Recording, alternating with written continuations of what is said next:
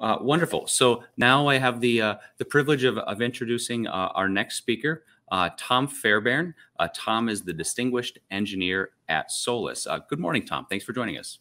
Good morning, good afternoon, everyone. Thanks for your introduction, Carl.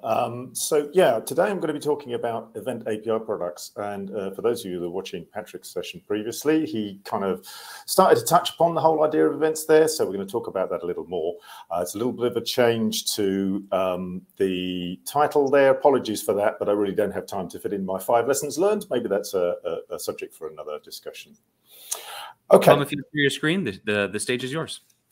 Great, thanks very much. I think I am sharing my screen already. Okay, there we go. Excellent. Yeah, lovely. Thank you. Okay, great. Okay, so yeah, thanks everyone. My job as a distinguished engineer here really is to help people understand this whole idea of event-driven architectures and how they might apply to their business problems. Kind of a discussion at API Days today, rather like Patrick mentioned previously, is that kind of event-driven and API-driven are really, they're complementary, and we'll talk about that a bit more. So let's get into the subject of event API products. What are they? How do they relate to API products? Hopefully, as kind of API experts here, we understand what an API product is. Let's see how we can apply that to the event-driven part of this. You've got a view there from Patrick there with this webhook idea. What's another view of this? And we'll talk about how you might create these API products, what that might look like, what some of the use cases might be. And then I'm going to kind of segue into Solace's product, this event PubSub Plus event portal, and show you how it's done there. Okay, let's get started. So, okay, what are API products? So if you look at this from the analyst point of view, everybody likes Gartner, right? Really, it's a way of bundling up a collection of APIs, or if you think about it, kind of abilities, into a single business-focused capability. Okay, so you may have an API that fulfills a particular a technical requirement. So if you're used to, for instance, the MuleSoft way of explaining this is around system APIs and experience APIs, right? It's about bundling those lower level technical capabilities together to form a coherent whole that addresses a specific business requirement, right? And I think we're used to delivering this in the synchronous REST-based API world, right? And if you think about it, what you're doing there is you're taking this specific technical API and really you're creating something from that delivers longer term value, right? This could be something, for instance, that you're going to monetize, you're going to sell to third parties. And in that case, obviously you're deriving more value for it, but you're going to have a life cycle associated with that API. And that's an important point because now we're into the business part, right? We need a product manager for this. We need a roadmap. We need to be able to communicate this roadmap with our customers. We need a price. We need to lifecycle manage it so that if a developer decides that they want to change a specific system level API that's part of our API product, right? We've got to govern that correctly to make sure that it doesn't interfere with our product. And how do we deliver these things? Well, we have a developer portal, right? So we have the API gateway as the runtime layer, and we have a developer portal on top of that, which is the place at which we, at developer time, build the API. And then that's where we might share it and start actually publishing that as an API product. So kind of to summarize then, if you look at the top-down view of these, what's an API product? Well, it's basically a way of bundling together your existing capabilities so that you can expose it to others at a business level. Okay. How does this fit in with the event-driven world then? If you looked at Patrick's previous discussion, he was talking about how you may emit asynchronous updates. In his particular example, it's a webhook. That's not the only way to do it. The key point here is, first of all, this idea of asynchronous. So your normal API-driven way, right, is that I, as a consumer of the API, I'm going to call you. I'm going to request something from you. In the event-driven world, and if you think about Patrick's webhook example, it's the other way around. I, as a producer of this API, once I have something that I need to give to you, I'm going to give it to you. So it's a push model. I'm going to push this event towards you. How do we do that? Well, it's this publish subscribe model. Okay, so I as a consumer, rather than calling an API, I'm going to say I'm interested in these events. And then you're going to have an infrastructural layer that's responsible for accepting those events from whoever's sending them and then pushing them out to all of the consumers. Now, we've had this a long time in industry. If you think about, one of the first use cases of this is your typical stock exchange, right? There, we don't send in an API request to find out what the latest prices are. The latest prices are pushed to you over a market data feed, say, on your website. But what we haven't really had to this point is this product view, this developer portal view. So how are we going to all tie this together?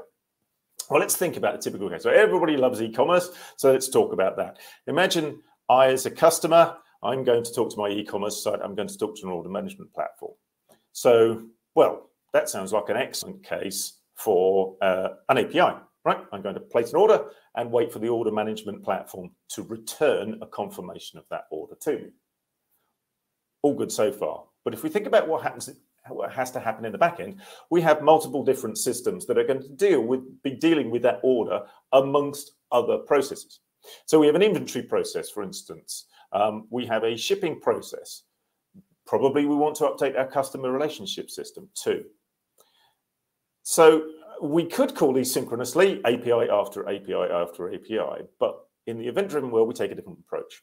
So first of all, we need an infrastructural layer to deal with this. That's called an event broker.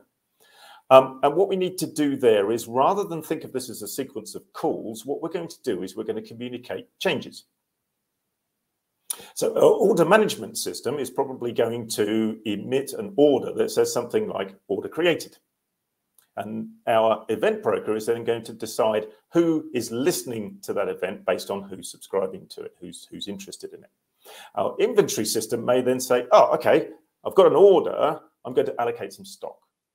And notice the focus there, it's up to the inventory system to decide what that event means for it, not for the order management system to describe what it wants from the inventory. And you can see that works for shipping as well, for instance. So maybe once some stock has been allocated and the order has been processed, order processed, invoice paid, that's another event from the order management platform. Maybe then it's going to say, okay, well, I'm now ready to ship this parcel, whatever it is, and then issue a product shipped or order shipped event.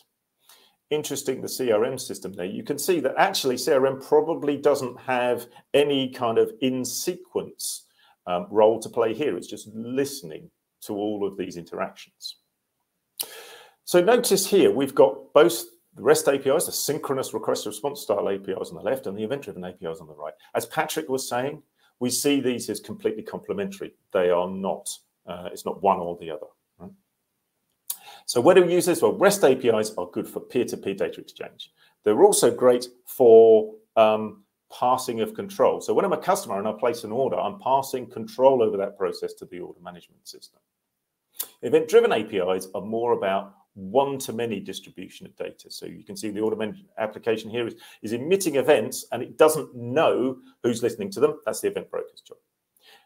Event-driven is also best for time-sensitive information. Okay, so if you think about e-commerce, it's all about time. You've got to get the customer's order placed as quickly as possible, right? Because otherwise you get a high dropout rate. If we extend this, what about other stakeholders inside and outside our organization? So in the example down on the right-hand side there, that might be our shipping fulfillment partner, our DHL or FedEx of the world.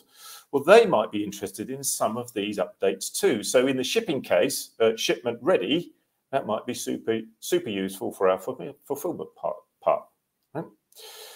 But the key thing here is that when we're talking to our external stakeholders, whether they're external to the company or just across the line of business, what we really want is a way of having a single, easy-to-consume entity that they can use. So we need a way of managing both our REST APIs. Well, that's kind of already done with API gateways and developer portals. And we need a way of managing our event-driven APIs too. So if we look at the idea of these event APIs, how we might manage them and how we might create them as products then. Well, first of all, we need to understand what these event API products are. So let's look at a kind of this view here, where we talk about the producing applications on the left-hand side. So with our order management system, that's got a REST front end, and it's producing different events like order received, order processed, order shipped. Look at our warehouse system, it's the same. We might be allocating stock. There may be a product that's come into stock that was previously out of stock. We might have a product catalog, for instance. We may have new products or deprecated products there. And our marketing team may be launching promotions. And you can see that we've got all of these events associated with them. But now if we start talking about this business capability view of thing, that's our applications on the right-hand side.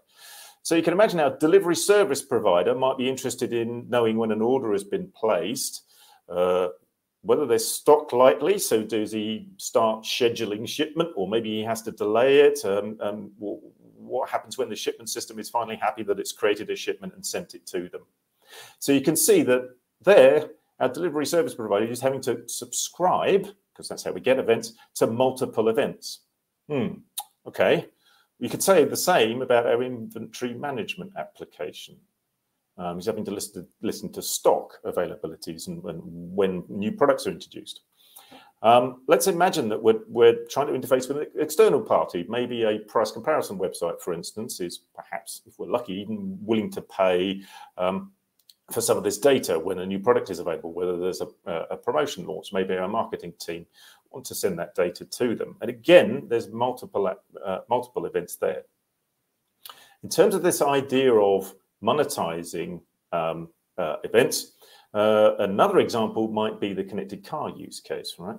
If you think about your whole kind of street view in Google Maps, they had to drive cars around with these big detectors on the roof, measuring and taking pictures of streets. Now, if you think about cars these days, they've got collision detection with LiDAR, they've got lane detection with cameras. All of that infrastructure is now built into the cars you're buying. Imagine what the car vendor could do, your car manufacturer could do, if they could take that data and sell it to third parties to build these kind of mapping applications. Gives you an idea of what we can do with this. Okay, so we've got this idea of event API products, where we're going to bundle. If I go back to the previous slide, if we look at a delivery service provider, they're going to want to receive these various different order management system and warehousing events. We want to bundle these together into a single coherent whole. We then want to be able to manage that, right? And that gives us the ability to curate the data in there and expose it in an easy to consume way to whoever wants to receive it. And of course, the point here with them being event APIs is that this is high value, real-time data, right? So let's look at our shipping example. We've got our events that we're going to ship. Well, we could call that a single order status product. Rather, as Patrick was saying in the previous presentation, he introduced the idea of async API. That's an open specification, a bit like OpenAPI is for REST APIs. Async API is to event APIs. It's an open specification that enables you to easily transfer information about how you would consume or produce these events. And you can see, maybe we could bundle up our stock kind of events into an inventory API product in much the same way. And we could do the same with our kind of product comparison idea too. So I'm hoping you're getting the idea here of how we can bundle together multiple events as event products and then ship them as an event API product to whoever wishes to consume them in a very easy to do way.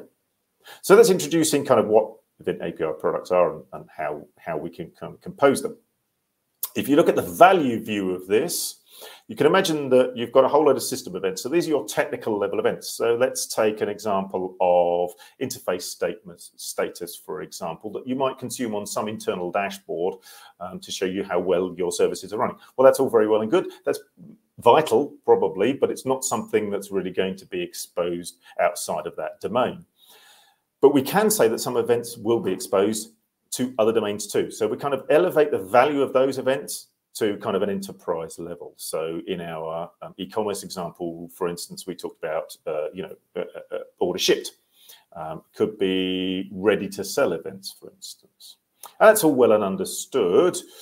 But now when we bring this product idea, what we're going to do is bundle those events together and then present them to customers via a developer portal using these open standards, right?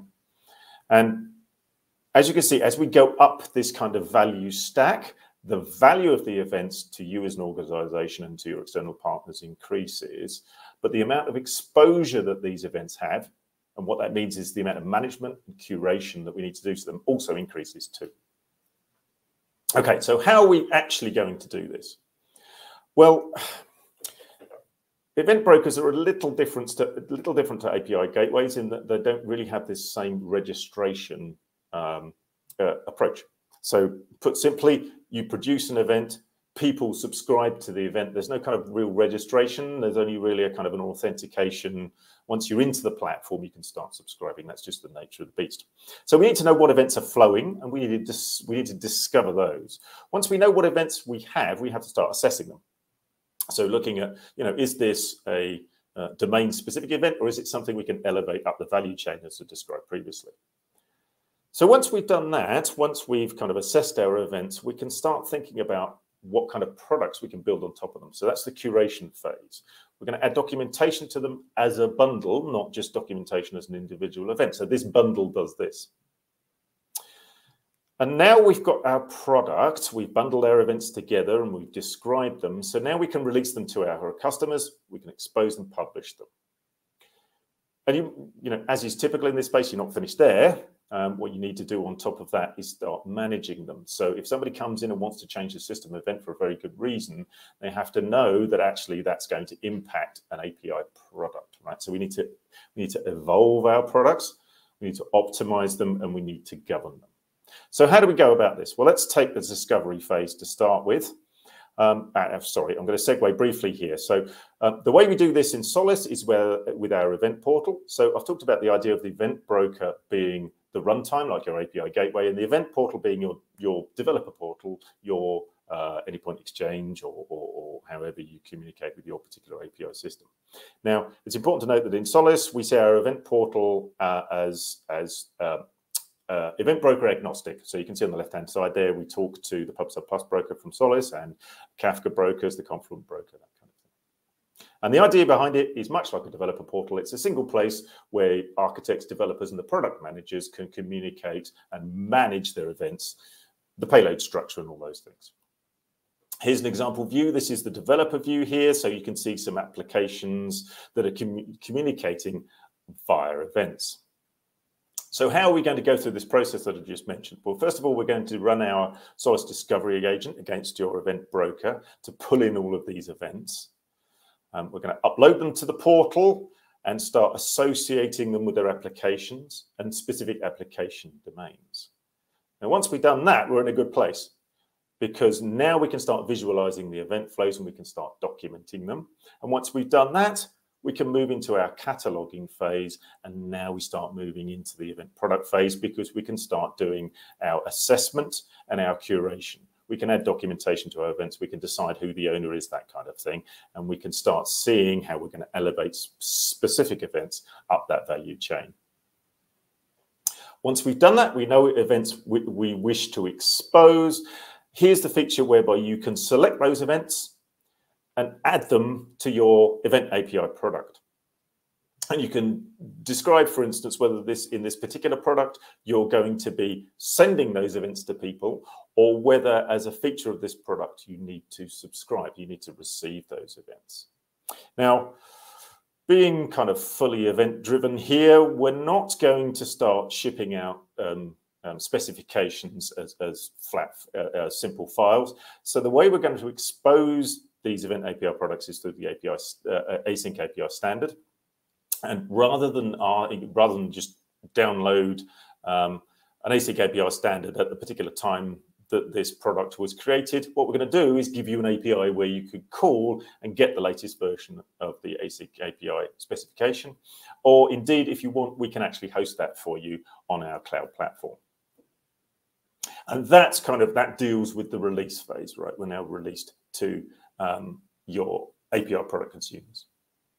Now, a key point here is that one of the features of the portal is that if you start changing events that are part of an API product, we'll tell you about it, and we enable you to look at the effects of downstream changes on events, for instance. So there we have it. I've introduced the idea of what an event API product is, and we've kind of mapped that to the API world. And perhaps you've seen that, there is a product there, Event Portal, that helps you do all of this governance and creating these event API products. It really is one of the first to market. You can see there IDC have kind of highlighted that point. It gives you that ability to create an event API product, but also to manage it, to govern it, to pull it in right from the lowest level of looking inside your event broker, seeing the events, and moving all the way up that value chain to exposing them to your customers. Okay, that's all I had to say in 20 minutes. I think I've hit that more or less on the button, which I'm quite pleased about.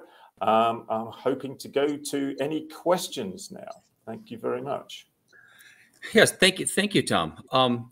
Real quickly, one question. You covered a subject that is probably a bigger discussion fairly briefly, but you said that the event portal is event broker agnostic. Can you explore that a little further, and where do you see that going in the future? Yeah, sure. So that's a good question. So yeah, we want it to be broker agnostic. So what does that mean? Well, it means at the moment we're developing our own interfaces to other brokers. So for instance, if you wanted to integrate with something like Apache Kafka, you can. But what we're planning to do is create essentially a plugin capability.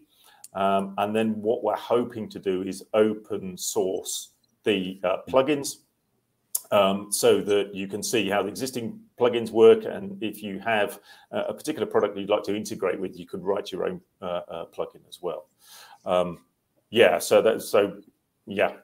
It's a developing space, but hopefully you can see that, yeah, we're really committed to this idea of being agnostic to the event broker underneath.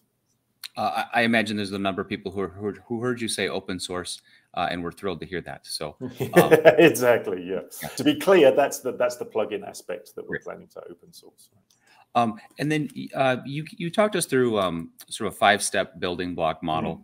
And I wanted to ask about step 2. There's the once you've go through the discovery, and then step 2 is that assessment of value. If you were advising me, and I was a client, or I was an e-commerce platform owner, for example, would you advise us to start with a low value product to sort of practice and develop the muscle memory, or do we start with a high value product area first? So, well, typically when people engage, right, they'll typically already have a project in mind. Okay. So certainly for kind of a POC stage, maybe you could look at a low value kind of API. But kind of the clues in the name, that's not going to prove the value of it. That's going to prove the technical capability to do it. So if you want to prove the technical capability, sure, start with a lower value, maybe simpler API as part of the POC perhaps. But I would say your first project, that's probably going to be customer driven. That's probably going to be driven by a project. So it should be entirely driven by that, right? Okay. And I asked this question of Patrick also because as a security professional myself, can you talk about how the event-driven concept, what should security teams or infrastructure teams that are your peers on left and right, what should they understand about this design paradigm so that they can shift their approach as well? Yeah, so it's a bit scary, right? All of a sudden you've got this new way of transmitting events and somebody can just come in and register an interest, and all of a sudden they start getting data, and is that applicable to them? And should they have that data? What if there's GDPR? What if there's personal identifying information in it? So there are 2 stages to this. We'll take the whole kind of authentication piece as given, right? You're not really in the game if you can't do things like integrating with Active Directory or OAuth, that kind of thing. Really, the key point around the event-driven space is who's able to access certain events. So the key there is that part of this publish subscribe paradigm is this idea of topics and subscriptions. So a topic is a descriptor of this event, this piece of data that you've sent around. And so that's the key. That's where you do your security. So you allocate to Carl. You can listen to Tom's API date docs, but you can't listen to Tom's, I don't know, payslips. Because I can tag a payslip with the fact that this is a payslip. I can then use my security infrastructure on my event broker to say payslips should only go to the person that they're supposed to go to. And on that note, then, is that related, I guess, directly to the comment you made that a broker is not really an API gateway, and so our API management gateways don't really have a role to play here. Is that an accurate read, or could you maybe share that thought again? Yeah, I wouldn't say that. I'd say an API gateway is analogous to an event broker. Okay. They're doing the same job. An API gateway is for synchronous events, an event broker is for asynchronous events. So I wouldn't say there's no real space for an API gateway there. Yep.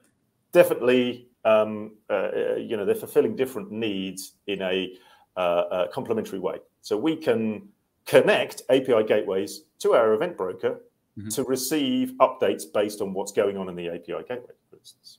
Wonderful. Tom, fascinating. And just a question that was asked on the chat. So yes, these talks will be available. I think we have a few days until they're posted for review. But Tom, of course, I think we have several in the audience who are going to want to watch your talk over and over again to let it sink in and compile. So thank you so much for joining us, Tom. I really appreciate your time. Thank you. Thank you very much, Carl. Thank you.